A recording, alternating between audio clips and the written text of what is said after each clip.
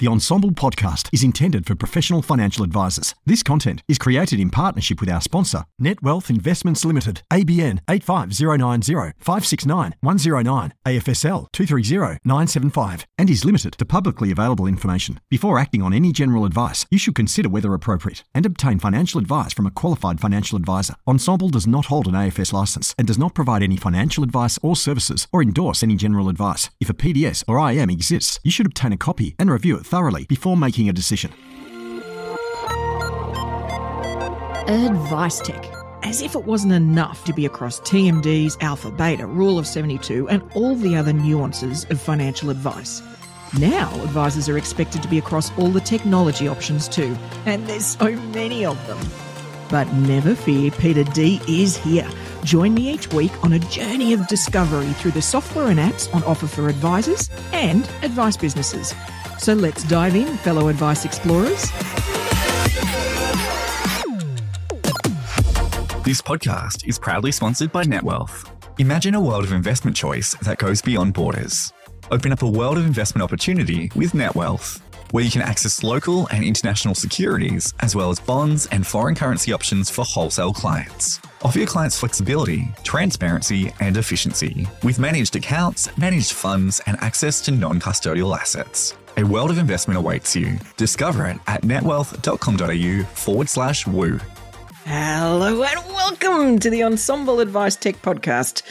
I'm Peita Diamantidis, and the guest joining me here today to deep dive into the Cyber Collective, how cool does that sound, has actually been a financial advisor himself, owning his own practice. He's a bit of an outside-the-box conference attendee like me, keen to learn from sort of overseas finance professionals and even some, other industry conferences, and has recently, in the last few years, entered the advice tech space himself. Thank you so much for joining me on the show, Fraser Jack. Woo! Yay! Gosh, I love the intro. That was awesome. Thank you. You are very welcome. I'm so excited to have you on the show. What I should have said in the intro too is you yourself have hosted Ensombl podcasts. So, oh yeah, what's this podcast thing you're on about? Yeah. How can I watch it? How can I watch it? Yeah. Exactly. We're a bit meta here. Host interviewing previous host of the host of all these things. So it's fantastic. Now, we're going to dive into the Cyber Collective. We've got lots to cover. So much going on in your world, but let's get to know you a little better through your use of technology. What's your most used emoji? Do you even use emojis? Yeah, look, I do. Pretty tragic, of course. Being a next generation, we love our emojis, don't we? Our ex-gen. We often get told to stop, but look, mine are all pretty positive. They're either happy faces, celebratory type emojis, the congratulations piece. But probably the strong arm is the one that I use a fair bit. I like to make sure people know that they're strong. So I think the strong arm and the happy faces are my go-tos. Nice. Do you know? I think that's the first time the strong arm has come up. I think you're first on the show. Well done, you. I've got a few love hearts there too, but don't tell anybody. No, secret. Yep. So if you then had to delete all the apps off your smartphone, and we all have so many now, which three would you keep if you could only keep three of them? Oh God, that's a horrible question, a horrible thought and idea. What's the point? No, I think the ones I probably use most would be the Messenger. Isn't it tragic that most of my apps are all work apps? They're like Messenger, LinkedIn, the Microsoft, doing your emails type thing. So I actually, and of course, for telephone, I actually use my phone as a phone quite often. I spend a bit of time on the phone. Which is like very old school. That's so true. Actually, you are one of those people that will be messaging a bit, won't we? Like it'll be a Facebook message that something will get said, and then my phone rings. Right? Definitely. Yeah. I'm like I've got too much going on in my brain to just use my fat thumbs to type out a message. Exactly. So I need to get on the phone and actually talk speak to a human being. Yeah. Kicking it old school. Absolutely. I love it. So let's dive into the Cyber Collective, and to give the listeners some context who, I mean, they may have seen you at events. You've been out there sort of talking about cyber risks and what we all need to be far more aware of. But give us the category you sit under in an AdviceTech sort of space. And I know it's broader than just for advisors, but sort of what group do you sit under? Who are you sort of lined up against when people are sort of looking at a service like yours?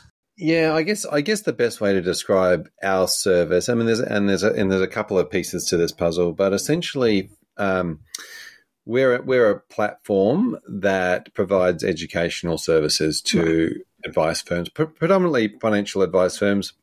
We say financial professionals because that incorporates people who hold really, really important information and data about their clients, and they're generally small to medium-sized businesses or smaller licensees because they don't have the in-house facilities to be able to provide this. So I sort of say we're a bit like a Kaplan, but for cyber and for every single team member in a financial advice firm. Yep. Not just the ARs. So much education and training is based around, let's give CPD points to the authorized representatives because that's a learned behavior that we're used to, which is great, by the way. I'm not bagging that. I'm just saying that for when it comes to looking after your clients' data, every single team member is just as important. So really it's around making sure those team members know what they're doing, know how to use the technology that they have in place, because that's a big part of our process. And being able to report and do a whole lot of other cool things on the platform. It's such an interesting point, isn't it, when you think about CPD, and of course, we've got the dual CPD events that Ensombl put on where we all go hard for a day and we get lots of points. What it's all about then is theory. Like they're always theory based, that sort of learning, isn't it? Like it's technical and theoretical or academic. And whereas often what we need is the practical, like the thing I need to do or the thing I shouldn't do, and it's a different type of information, isn't it? And there's three, you're exactly right about the academic, and there's three sort of things that we like to focus on when it comes to the education. One is that it's you learn something, which is obviously the point of education. The second area is that it becomes a part of a habit. So it's not just about knowing something, but it actually forms part of your day-to-day habits and part of your day-to-day activity whether it's working with your clients, whether it's working with your kids, whether it's working with your parents, your community, everybody around you. It's about being a good cyber citizen and having a good life skill, but it becomes a habit. And so it's a very different, awareness training is very different to that training that you talked about being theoretical or academic. Training. Academic. So it's about applying, like the way that we do it is one topic at a time, very short, sharp, like 5 minutes of training is all you need, but often, so once a fortnight, and becomes front of mind, always thought about, and not difficult or completely complex, but just a bit of the Goldilocks thing, right? Yeah. Just right, not too heavy, not too light. So it kind of needs to be for that individual, and everyone's different. That's the other tricky thing that we find. Everybody's different in a firm, so that's what you got to try that awareness training, not just the information, but the taking the learnings forward into a habit. It's important. And the third area that we really focus on is the demonstration of proof, if you like, like providing the proof, and that is around reporting and board reports, and because we live in a world where compliance is big, and you've got to be able to have all the evidence and stuff behind you to say, yes, my team were all trained and here is exactly what they've done. Here is exactly the time they did it. It's over this period of time. And you can back it up with the compliance. It's an interesting thing too. You made the point about all the different facets of the business and all the different team members, and it is, I think, when I look at the way we interact as an industry, it is very advisor centric. Naturally, I mean, I get why, but for everything, like we sort of see them as the pointy end of everything, and it does become something of a soft spot, like a soft underbelly, because we're not necessarily applying the energy to all the other people in our teams. And those could be suppliers. It could be partners. It's not just your literal staff. There's all sorts of people. And I think, if anything that I've become aware of with cyber and all these risks is how connected we all are, right? That's a big deal in all of this. Yeah, and if I go back to that point that you made about how many times does that the authorized rep has to go back to the business and then say, "Oh, I learned this at the PDA and learned that at the PDA, and we want to do this and the other," and everyone just looks at them going, that doesn't make sense. You're not because they've had the advantage of learning about it for an hour and coming up with one good idea, and they've got the context behind them, and the rest of the team just looks at them and goes, "And we're supposed to do this when?" Why and what? That's the scenario.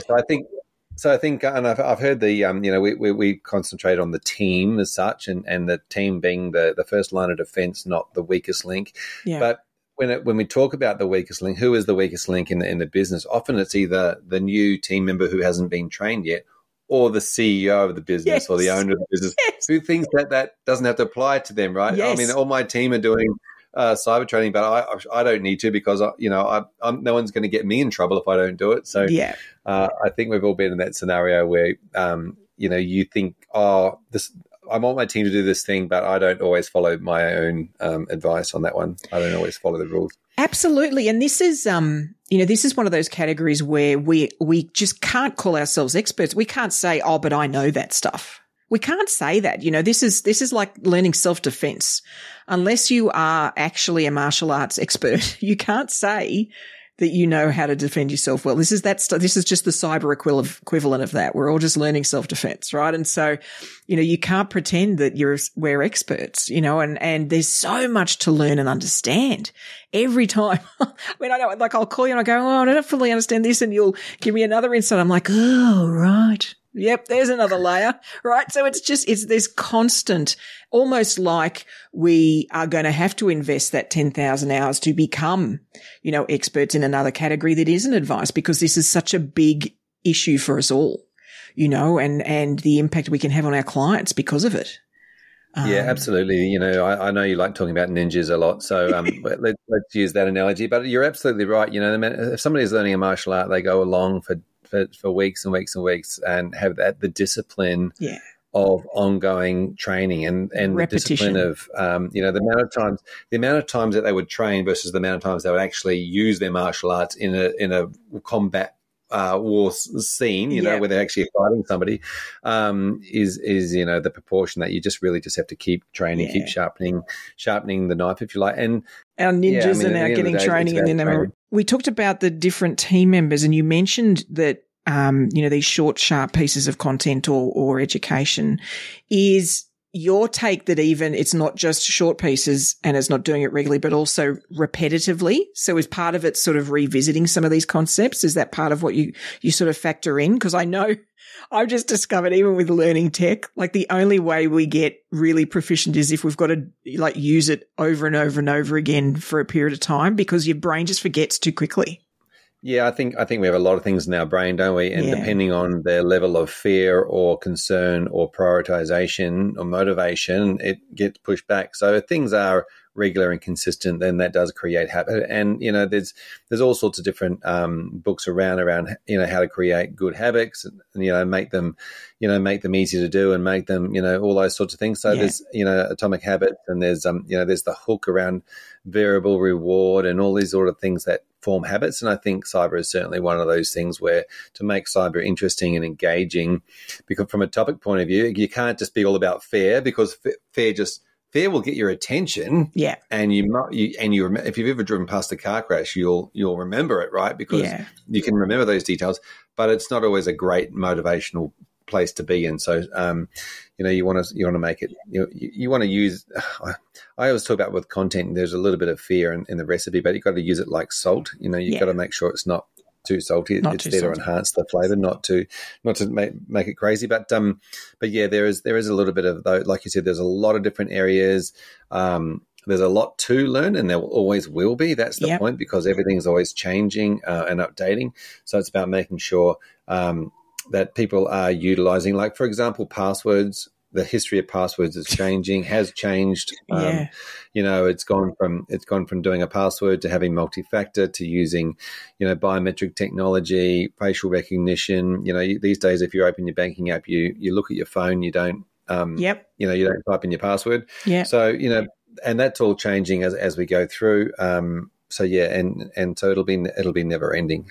And on that, if you really, and this, I guess this probably particularly applies to those of us sort of Gen X or older, but if you ever want to really get a wake-up call on the evolution of passwords, there's a YouTube video of a comedian, Michael McIntyre, and he does a bit on passwords, and he starts with when we all first had to give passwords and we all started with the, word password, and he goes through the evolution, and the more he goes through it, the more disturbing you can hear the audience get, because they're like, oh my goodness, he's just described exactly how my password has evolved over time. And it's so true. It was one of the things that really stood out to me of we cannot just allow ourselves to determine these things because we're just no good at it, and we all do it the same way. So I'm sort of curious about that then. In terms of, a practice that engages with you guys, have you got a sense of, who manages to go, because it will be a journey, right? This is almost a transformation for the business. Then do you get a sense of who manages to take that on board well and who struggles? Like, is there anything about either things they should do beforehand or the type of business or the type of approach that means that it can be a smoother transition than not, from what you've seen? Yeah. Yeah, look, I think, to start with, I like to talk about the approach that we use. We use a structured approach, right? So, it's about, picking up every single rock, seeing what's under it, and it might be fine. Yep. Keep going. You're doing a great job. This one could do a slight bit of improvement. This one, you haven't got it all you need. And everybody is different. But because we have a structured approach, it's a bit like a financial advice process, right? Everybody comes in with a Band-Aid. Everyone comes in with Band-Aids here, Band-Aids there. They've got a super fund, but they've never really looked at whether it's might have 5 super funds. They might have something over there and there. They've got a bank account. They might have some shares that they bought over there. They've got a mixed bag of lollies, and they walk in and they say, can you sort this out for me? And so it's the same thing with cyber. So everyone's got something. Some people will have a tech guru that had set up a bit of equipment for them and worked for time. Other people won't, and so and that's an important piece of the jigsaw puzzle. So we need to make sure they do have somebody. People will have a password manager, others won't. And people will share email information on email, others won't. So everyone's at a different place. I think the big thing is that. You're right. It is a journey, and it's not a difficult journey. It's just a whole lot of small steps in a journey. Right. And so if we break it all down into small steps, it's much easier. The cybersecurity, that's what I was going to say before. The cybersecurity thing, the umbrella thing is one topic. Like cybersecurity, but it's actually like me saying financial services. Right. There are so many different things going on in financial services. It could be, self-managed super funds. It could be insurance. It could be cyber is just a whole lot of small topics wrapped up under one umbrella. And so it's just a systematic process of going through saying, let's go through everything. You either got it, you're on your journey somewhere, they're on the spectrum, I should say. We're all on the spectrum, right? Mm-hmm. You're in the journey somewhere. And so let's just go through bit by bit and work through it. It's not, thankfully for me, it's not incredibly difficult. Yeah. It's just a process that you all go through. Very similar to, I guess, financial services when you think about what all the different strategies are, what all the different products and funds. If you know all those things, then you can help somebody through that, where their stage in life and all those sort of things. So it's just about working out where you are. And it's so interesting. Go ahead. I was going to say, everyone comes in a little bit embarrassed. That's the other thing too. There's a little bit of, please don't judge me for this. I know I should be better. Yeah. And it's like, stop it. We're all in the same zone. Yeah. Everybody can be better, but let's just work. Let's just set up a better process, work through it, and get you to where you. And you've started. Like nothing's going to get fixed if you don't start. Right. So it's such an important facet of that is just starting. Yep. And it's an interesting analogy actually, because I do think when we look at some of these things and we look at it from almost that bigger picture corporate governance sort of approach, is our mental picture is all risk assessment, big report. Oh my goodness, 4 years of project, right? So like that's the mental picture we have. Whereas it sounds like what you're delivering with the Cyber Collective is like the GPS. Like I just need to follow the directions that the GPS is giving me and do the next thing, and then we get to the next thing, which takes the pressure off. It's like when you're in a foreign country and you've got Google Maps. It just takes the pressure off. I don't have to worry. I just do what Google Maps tells me to do and take the next action. And I think it can really demystify and sort of take some of the anxiety out of the whole process.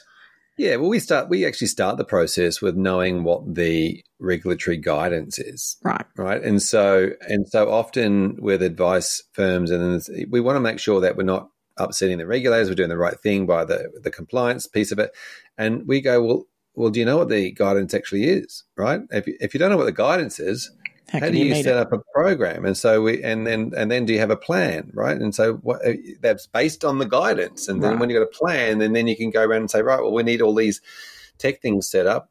Do we have them all? Maybe you do, maybe you don't, right? And then do you have the budget? Do you understand the supply chain risk? And are you training the humans? Or that 90% of issues with cyber involve a human. And so are all the humans trained in the software that you use? Are they trained in the right things to do? Have you done testing? Do you do vulnerability testing and phishing campaigns? And there's the whole process involved around making sure that the tech set, the people are trained, but also you can provide the proof. The compliance piece is relevant to the Australian-based regulators for financial services. So it is a process, but it's certainly not one that's that scary. But you're right, the first step is always the hardest. It is, and it's something that sort of, I guess, not surprised me, but was a bit of a wake-up call for me was the behavioral risk, right? So I think we all focus on tech being hardware or software. We forget that it's the human beings using the tech that actually are the risk, right? The actual machine itself is not the problem. It's the humans using it. And anybody that's had to explain how to use like a computer or a phone to somebody much older understands that the human is the problem, right? So, and that's the case here, right? It's about changing behaviors too. And probably, I would argue that could be harder than the, hey, go and tweak this feature or this setting or this, because that's a one-off, one and done, right? Whereas the behavioral change is probably the hardest part of all of this. Yeah, absolutely. And that's probably the same with every product you've ever had on the podcast, right? Yeah. There is a product that can work really well, but if you're not utilizing it if the humans aren't working with that product in the best possible way, then that product is never going to get you're never going to get 100% out of any tech if the humans aren't utilizing it properly. And if they're utilizing it every day, that's great. They probably can, but we could all do better with some of the fringe tech that we use around the place, and you find that people are using it a great way. And you're like, really, you can do that? I have no idea. Like we're not using it that way. Yeah.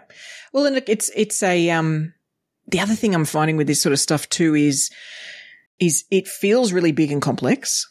And anytime we talk about, whether it's two-factor authentication or any of these things that come up, they are said as there's these terms. In fact, I feel like the public probably feels about financial services. I feel that way about all this stuff, right? Because there's this language used, and the language used assumes you fully understand what they're saying, when I think for most of us, we have no earthly clue actually what it means. We've got our own little interpretation of it, but until you sort of take a bit of time to actually understand what it means, then you can ask some better questions. You and I chatted recently about something where, you might want this sort of two steps, I guess, to know it's them. But if those two steps are two things that could be hacked, then and hacked relatively easily, then is it really secure? It's knowing enough to be able to question that. And I think that's not easy. It's not easy to get your head around that well, because often we're dealing with all these different providers and all this different tech that they're talking about. Yeah, you're right. There are. Well, firstly, you're right about the acronyms, because there's the cyber world has a whole lot of fancy. Should I say wanky? I shouldn't say wanky. I don't mean that, but maybe I should. Terms for everything, right? We're talking about ISMs and information security manuals. That's just weird term for having a plan, right? Right. Making sure you got a plan. Cyber incident response plans, CIRPs. That's just making sure that you got a plan in the event of an attack, that you've already thought about it and you've prepared something. Yeah. And so there's just term after term after term that we get into. You know, we think financial services has lots of acronyms, so does cyber. But at the end of the day, they don't actually matter. What matters is you understand them. And a lot of what we do is very similar to advice, where it's a demonstration of understanding. Right. There's these complexities over here. As an advisor, you know them. You know they're going to work for the client. You've just got to explain them to the client in layperson terms that they can understand. Once they understand, they go, "Oh no, I get that. I know now why we're doing it." And it's the same with cyber. Once with a bit of an explanation in layperson terms, people go, "Oh, look, I get that now. I know why I'm paying extra for that. Right. That's great. Thank you. I feel comfortable with it. I'm confident in that." And it's about that. It's very similar to the advice process, where you're just taking a complex, a complex term or a complex thing, and they're not that complex, to be fair. They're just little bite-sized chunks of complexity. Yep. And then you're able to allow people to understand them in a better way without having to get into all the jargon and the fine print of exactly how these things work and speak like an IT person. Which is a challenge. I mean, it is a challenge, but I think that it's also, I think it's important to take the time to understand, and that's why the sort of education you're talking about is so valuable, because there's language we all use that I think can be a bit misleading. Something like, you'll talk to someone, they go, "Oh, but we've got bank level security." Now, that sounds pretty serious, but what actually does that mean? And if you think about it, a bank doesn't email its clients, email backwards and forwards with its clients all the time. And a bank doesn't hold nearly as much personal information as we do. Yeah. So it's an interesting, do you know what I mean? Like, there's this way we talk about this stuff that sort of makes assumptions and I guess gives us comfort on some level. But I think, we're not really bothering to understand what we're saying or what we're talking about. Yeah, absolutely, and you can get a bit too involved in the terms and those sorts of things. But you're right. You don't want bank level security. You want more than the bank level security, right? Because the bank doesn't hold as much client information as you do. They don't have the client's hopes, dreams, goals, aspirations. Yeah. They don't know the client's personal statement, their medical history. They may or may not know all their investment super funds and the relationship they have and the history of those funds and their families and all these other things, right? That advisors have on record, which is way more important than information in the bank holds. So you got to think about that from a budgeting point of view. You don't have the budget of the bank, but you hold way more information. So your security should be greater than the bank. And it's about what you can do better than the bank is you can get your people engaged and enthusiastic about security. Anybody would say that's the advantage of small business, a small advice firm has over a bank is the team. Yeah. And I think, the same thing when it comes to cyber, getting your team engaged and wanting to protect their clients. Every single firm that I work with, their team want to protect their clients. Yeah. Right. There is no doubt. Nobody wants to do multi-factor authentication, but they do want to protect their clients. Yeah. So if they're coming at this from hey, I'm looking after my client, then that's a much better way to do it. And sometimes I love this question, but people say to me, "Oh, but my clients won't want to do that. They're happy just to email me the stuff in." And I'm saying to them, well, you know what? Your clients actually want to see you're investing in their protection and in looking after them, and they would actually, and this is mostly the case when advice firms do say to clients, "Oh, we're doing it. We're a new system and process, and it's more secure." Clients are like, "Oh, wow, of course, yeah. This is me we're talking about." Yeah. It's not about the extra 2 seconds it's going to take. This is about my safety and security, and so I think that's an opportunity rather than a threat. Absolutely. To talk about and make those. Imagine the insights. I mean, we've done this even through COVID when we're doing more webinars for clients and just engaging with them. We did a lot on, say, scams and then on cyber and all sorts of things, and they're not getting that information from anywhere else, really. I mean, morning TV sometimes has like 4 bullet points about how you should worry about your password or something, but the general public are not necessarily getting access to this type of information. So you are doing them a wonderful service. So with some positioning, I completely agree with you. With some positioning, they're going to devour this information. And, and interestingly enough, the government's put together there's a lot of materials. There's a lot of, examples and case studies and all sorts of things where if you can point them in the right direction, they'll be like, wow, I didn't realize that's what we were dealing with here. And it's so important because they form part of all of this protection too. Their behaviors can impact this, right? The full supply chain is part of this. Oh, the supply chain is massive, and if we start with the concept of clients, I hear a lot of stories of when somebody has got into a client's email or got into a client, and they're getting information out of the client's email or computer that demonstrates the relationship they have with the advisor. And that could be an SOA or something like that. But they understand then that there is a strong, trusted relationship between the advisor and the client. And so they've got that information from the client's computer, and they then try and manipulate that information either by sending information to product providers saying, oh, this is my new address, this is my new bank account details, etc. Or they're trying to manipulate the conversation with the advisor saying, oh, can you pay me, do this, that, and the other? Or they're trying to manipulate, pretending to be the advisor back to the client saying, here's. So they're just cheeky, getting in the way. Cheeky is a very slim word for it because I could swear about it. But they're just manipulating that situation. So absolutely, the supply chain, it's not just the advisor. So the advisor and their firm is one part of a chain that goes past the client and onto the client's family. And on the other end of the chain, you've got the product providers, you've got every single piece of technology that they've ever gone and signed up for and holding client data and information in. And a lot of the time we think, here's a great product. It can help us do this X, Y, Z as part of our process, and it might give us some efficiencies, which is great. That's what, tech should be for. But there is also with every single one of those additional pieces of software and additional slight risk that we have to think about. And so it's about thinking, well, if that software that we use gets hacked, what happens to our client data and who's responsible? Are they onshore? Do they sign up to the privacy principles? Can the government go after them? Is it just us? Does it all fall back on us? The reputation damage tends to fall back on us. If you're logging into advisor portals, there's APRA regulation, and you know what? Something happens to that inside that portal. And guess what? All of a sudden, you've got a large brand as well as you, and they're trying to throw you under the bus. And so it's just it goes on and on and on. And we're talking about CRMs, we're talking about email platforms, we're talking about the whole thing.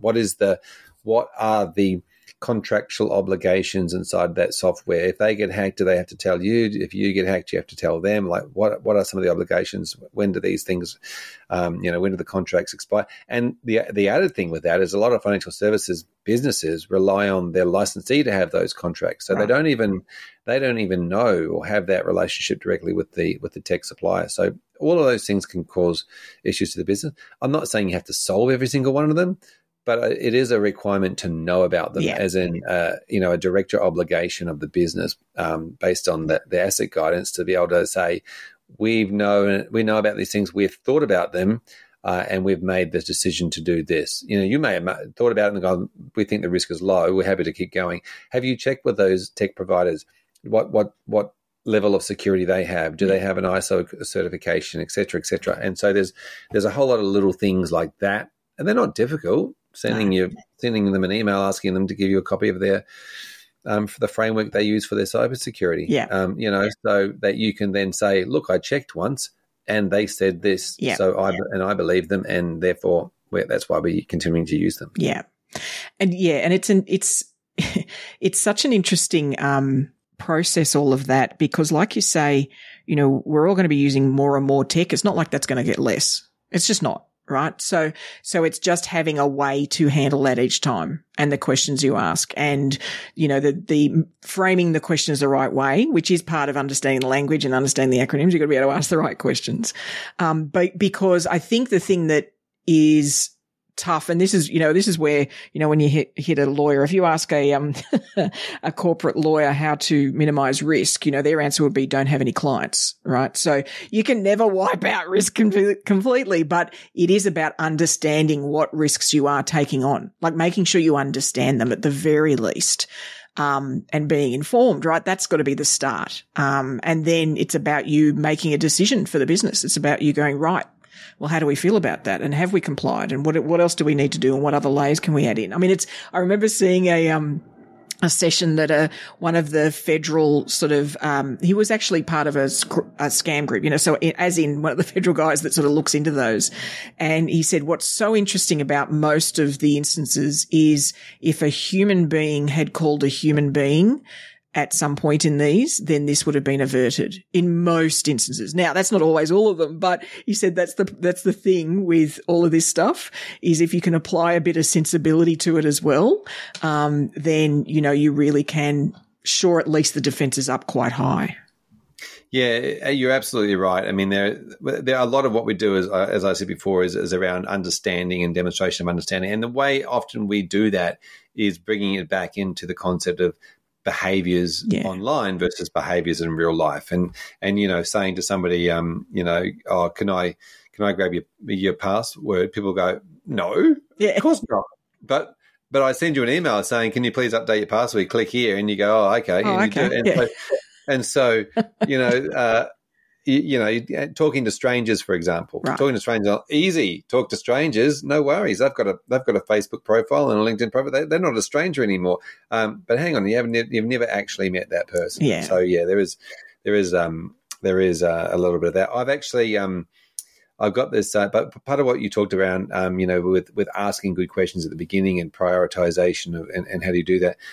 I've got a bit of a framework that I like to use, and I've created it based on an agile prioritization category. I call it ICE, which is importance. How important is this product when it comes to choosing the tech?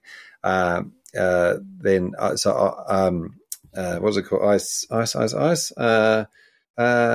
Anyway, so it talks about the concept of how important is this product, how practically can we do it? Like, what is right? Do we have to do it, or can somebody else put it in place?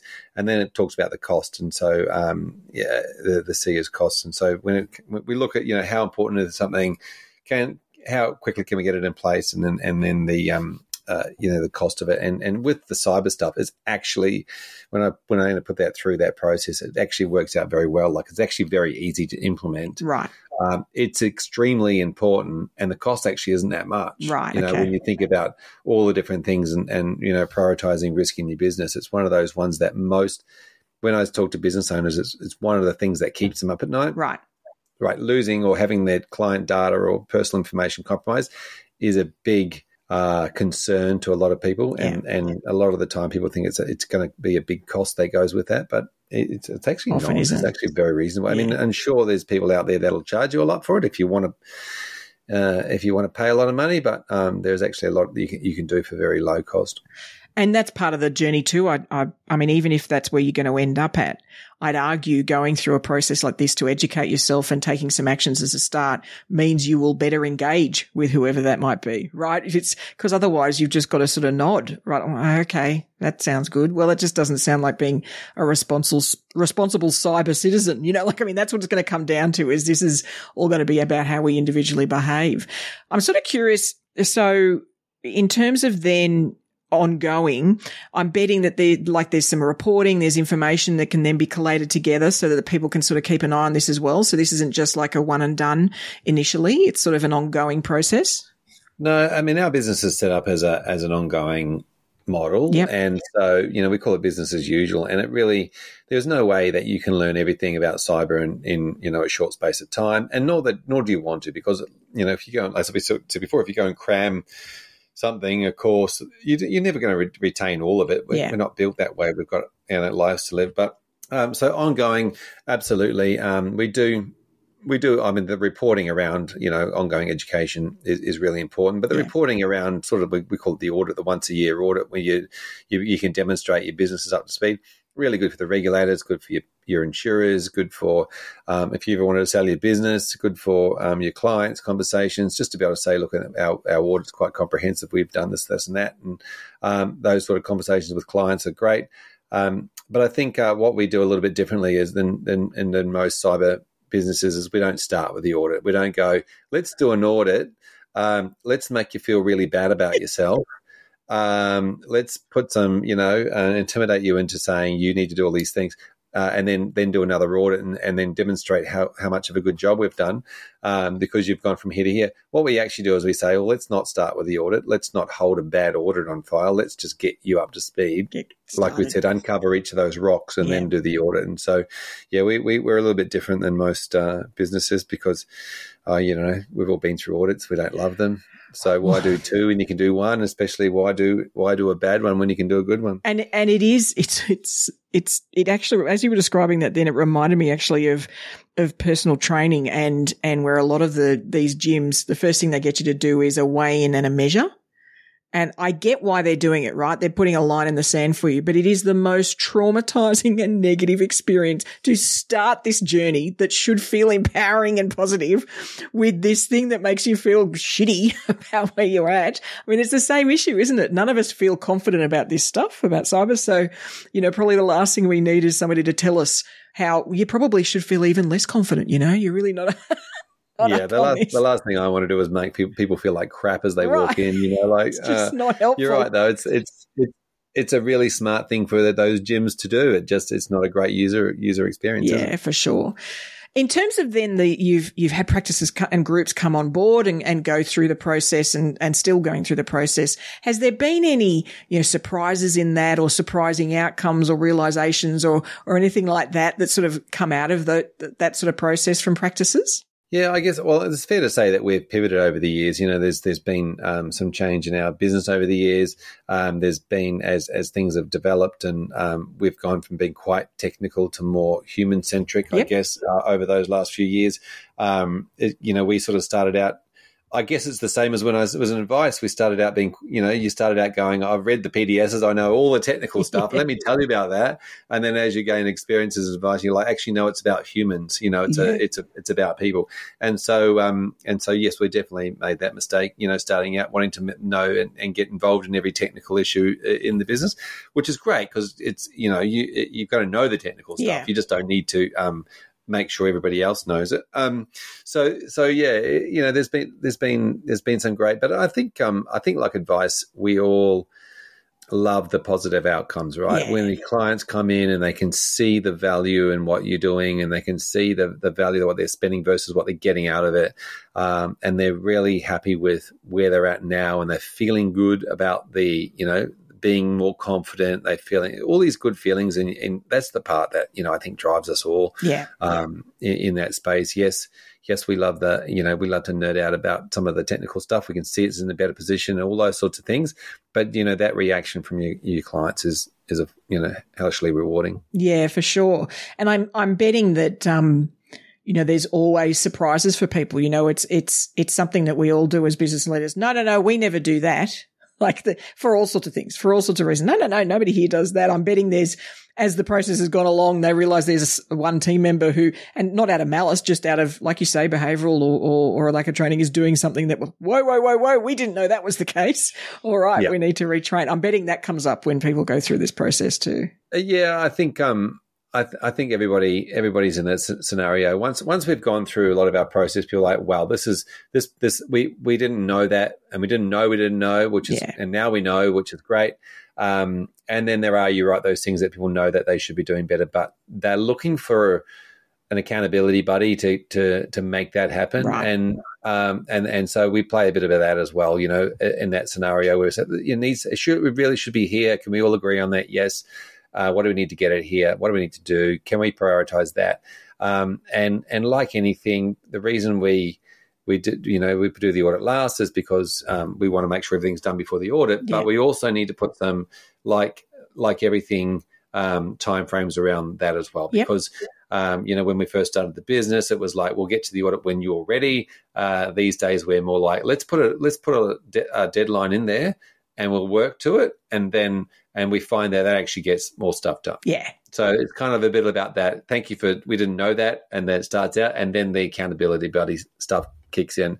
Very similar to, I guess when there's a deadline on something, people on anything, it runs around and gets it done. Of course. I mean, in fact, I have a problem in that respect. If something doesn't have a deadline, then I'm just one of those, like I work under extreme pressure, right? So in fact, that's subhuman pressure, it's not good, right? Because that seems good for people who don't handle that well. It seems good. Like exams don't bother me, right? That sort of pressure, no, doesn't bother me. But the problem is then for somebody like me, sometimes you need to sort of manufacture that to then get things done. Yes, because and I think that deadline is you're in a small group of people called the rest of the world. Yeah.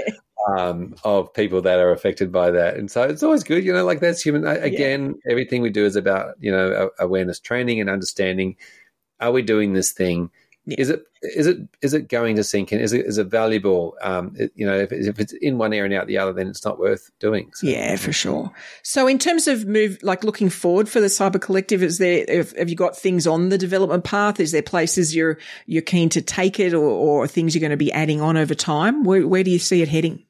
Yeah, absolutely. So, the thing about what we're doing is we've been very conscious all the way along that we want to move to a very scalable position. And so we're working a lot with firms one-on-one, and that, that's not that scalable, but all of this information that we gather over time is scalable, and education and training and short courses are scalable.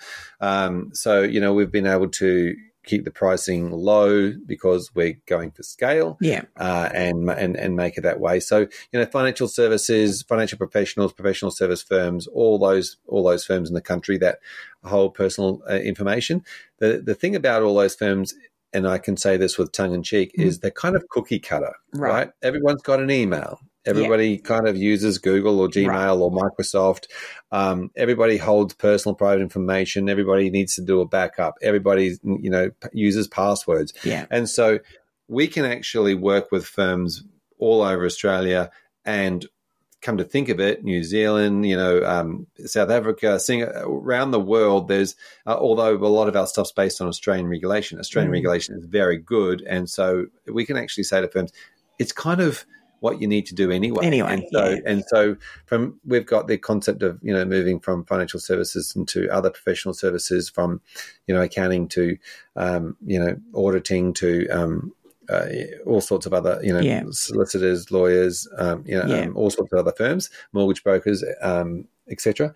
But we've also got the vertical to say we can scale overseas. So it's about going, using what we know from here, which is good practice, and good practice around the world. And some of our frameworks are actually global frameworks, which is great. But from here, it's about making sure that everybody can get involved, get their uplift at a reasonable price, and getting and putting scale into it. And it's such an interesting point in terms of, going global. What the internet did is made the world really small, and hence part of the risk. Like if we only had to, defend ourselves against Australian criminals, then, well, that's only one level, but now we've got all these, all these groups overseas. So it sort of reinforces the need for all of this. It's not just our local patch. Yeah. And you and I are both in the zone where we remember paper-based files and filing cabinets. And so that was not very good for structure. It was very unstructured data, and we couldn't go and search for things very easily unless we used the alphabetical system. Yeah. But what that did actually was mean that hackers from all over the world couldn't come and steal the information out of your office unless that geolocation thing was turned on, right? Like they actually had to be physically in your office to steal the information. Whereas nowadays they don't have to be in your office, and in 24/7 you can be exposed. So you're absolutely right. The old paper-based files, whilst it was terribly for structured data, was had an element of security to it because of the location. It was locked inside a filing cabinet inside a locked office, but. That was your multi-factor, two lock. On the cupboard. But the reality is we're here now, right? Yeah. And we're all in a digital world, but we just have to make sure that we adapt completely to what we have in front of us and to where we're going. With AI comes a whole lot of new challenges. When it comes to Chat GPT, for example, how easy is it to write a phishing email now with Chat GPT rather than all the grammatical errors are gone? And if you want to write it, I'm the CEO of a financial services company and I want to give all my staff a pay rise at Christmas time. Can you write me a happy, joyful email letting them know? And I'll add the link into my malware after that, And so even that now, it was easier to spot a phishing email because there might be grammatical errors in it. They're all gone now. You just get ChatGPT to correct them all for you. Yeah. So, AI is adding a whole new level of sophistication into the world of cybercrime. So it's about, not that we can stay ahead of it, but it's about staying with it and making sure people know about it. Yeah. Yeah, for sure. Now, is there any parts of the sort of Cyber Collective offer or the experience we've missed? Have we sort of touched on the key elements? Yeah, our three key elements are essentially the ongoing learning education platform, the cyber uplift and audit process. Uplift first, then the audit, and then the idea of how do these audits go with our policies and procedures? Do we have all those policies, plans, procedures in place? And then kind of a lot of those plans and policies and procedures are always about annually reviewing them. Right. So it's about quickly going back here. It's the same as a financial advice review every year, just a quick review. Yes, it's all good. Add a couple of things. Has there been a problem, etc. Do the audit again, annual audits, and go from there. So it's kind of, that's what we're about, making sure the practice is secure, making sure the people in the practice the teams are trained. Perfect. All right, Advice Explorers, if you'd like to find out more about the Cyber Collective, then the website link is in the show notes, along with Fraser's LinkedIn details. So feel free to give him a nudge and he can point you in the right direction. Thank you so much for joining us here today and really sharing how you guys are sort of empowering us to protect, our practices and our staff and even our clients. So thank you so much for your time. Thank you for having me. So, are you a current member of the Cyber Collective?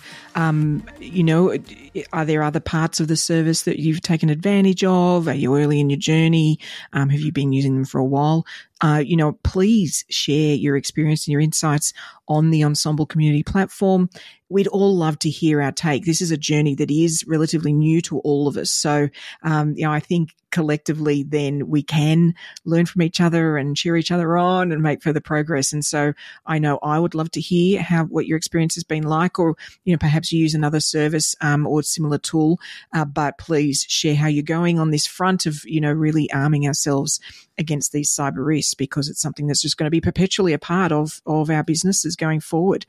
In terms of my thoughts on this, it's so interesting. We really can focus on the fact that it's tech, right? And so we think it's about the features. We think it's about the settings we put on. We think, all these things we can do, and whether it's a password manager, all those sort of things. And there's absolute value in those. But it's so interesting, the impact over a long period of time that a new great habit can form. So, and that's, where this training comes in. It's helping you and your teams, all of our teams, have these new great habits. And it made me reflect on back when I was young and sort of in my late teens and learning to drive.